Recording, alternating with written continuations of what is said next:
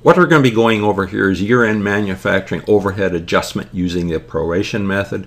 And this is where we're going to either have underallocated or overallocated overhead here in our product cost, and we're going to have to adjust for that. And that would go with the job order costing system here. So for our job order costing, we would have used normal costing here for the year, where we used the applied overhead rate or a predetermined or a budgeted overhead rate here. And now at the end of the year here, we could calculate our actual overhead rate. So we're going to have to make an accounting adjustments between what we applied here versus the actual overhead.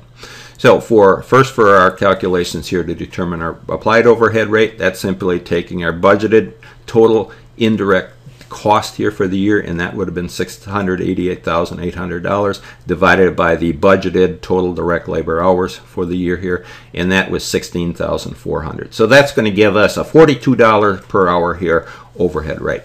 Now for our actual amount here, so for the year here, where our actual total indirect cost, we added $800,000, and then our actual direct labor hours we have at 16,000 hours. So that's going to give us an overhead rate here of $50 per hour. So we've got a difference.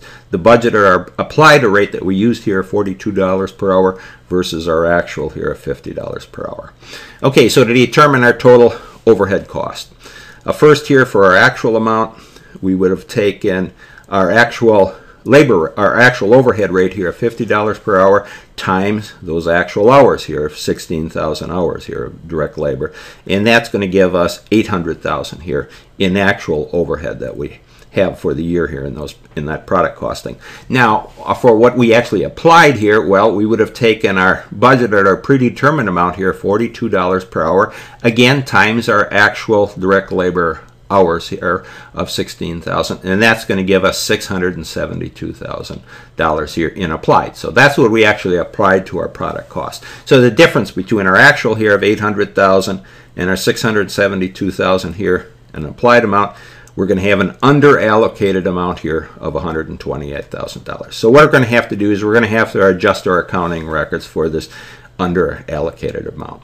Okay, and this is where this proration comes into play here. So we're going to have, looking at it in terms of our percentage here, we take our actual amount here of $800,000, actual cost of $800,000, divide it by the applied amount that we have is $672,000. That's going to give us 119%. What we call a proration here. So what we're really saying is here we're 19% underallocated here, because our actual amount here of $800,000 is 19% greater than the applied amount here of $672,000. Okay, let's go up over here. Okay, so for our proration method, this is where again we're going to spread the adjustment of this under or over allocated overhead between the ending balance in our work in process, our finished goods, and our cost of goods sold. So what we're going to do here is, in this case, we're going to remove the underallocated overhead that we have and restate our accounting records to the actual overhead that we've used. So our actual overhead here, again, $800,000.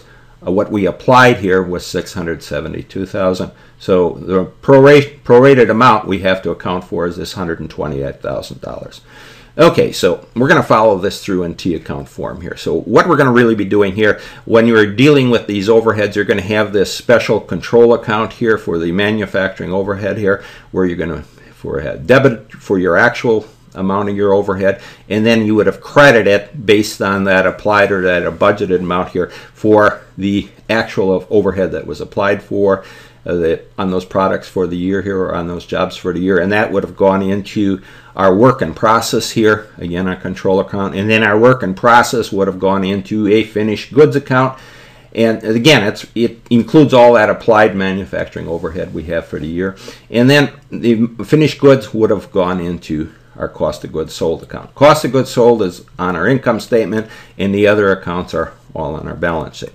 Okay, so let's start with this manufacturing overhead control account.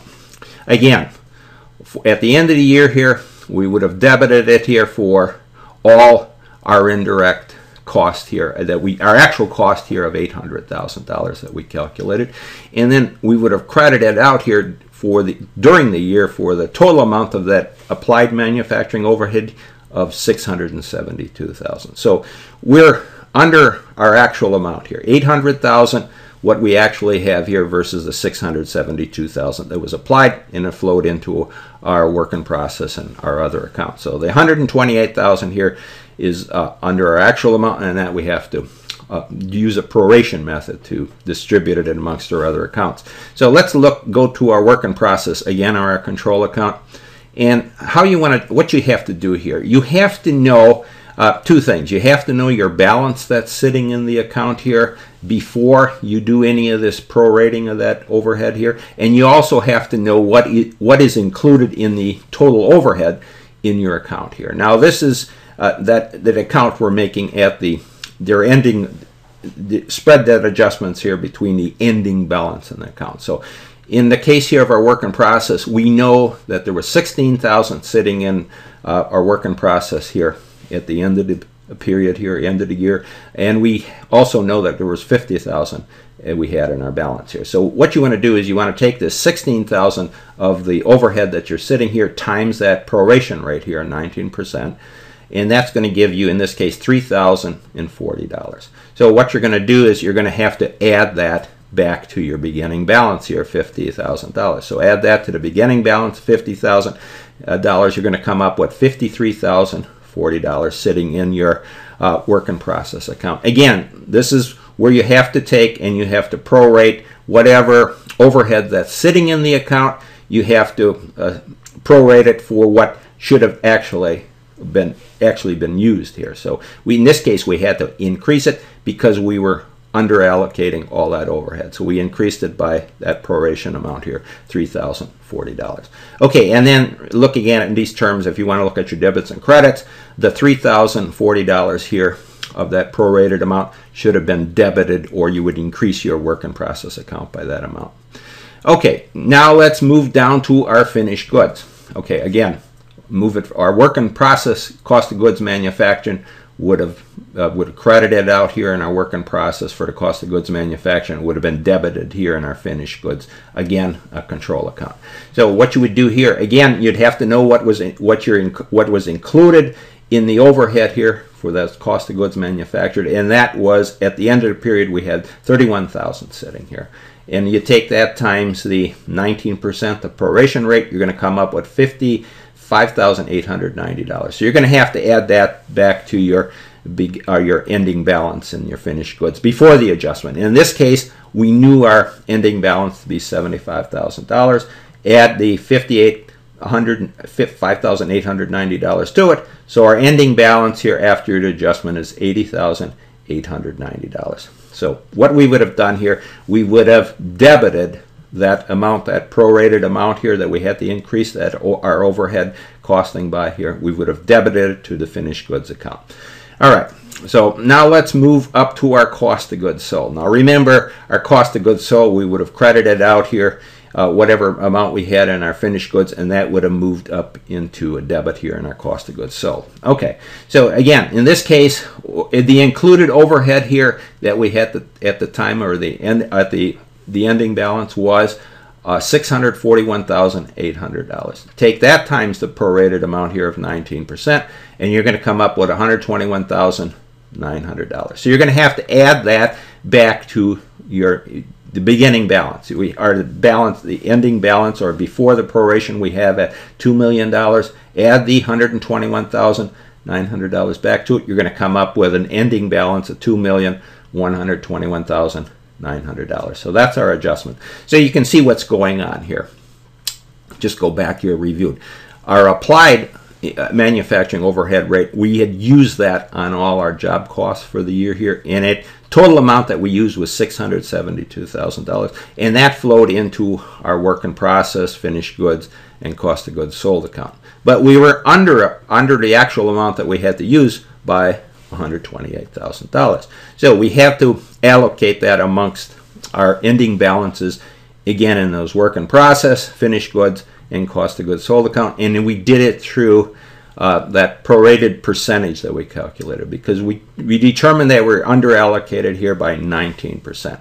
So we had to know in each one of these accounts here what was the included overhead here at the the ending balance, and we had to know that. We took that times the percentage, a prorated percentage that would be allocated to it, and then we would adjust our it was the ending balance that we had in each of those accounts. We had to adjust that for that prorated amount. In this case, we added it back here because we were under allocated. Now, the opposite would be true if we were over allocated. We would have had to, in this case, if we were over allocated $3,040 here, we would have credited it to our work in process, and we would have had to subtract that here from our ending balance of $50,000. We'd have had to subtract that. That's if we were over allocated. Okay, so the general rule is this here. Manufacturing overhead, if it's under allocated, the work in process, the finished goods, the cost of goods sold here should be increased or debited. So you would increase it or debit it here for any under allocated amount here. But if the case here versus it would be decreased or credited here for over allocation of any overhead. So if we had over allocated overhead, we'd had to decrease it by and credit whatever account we had. Okay, and then one final thing here. Let's go over here.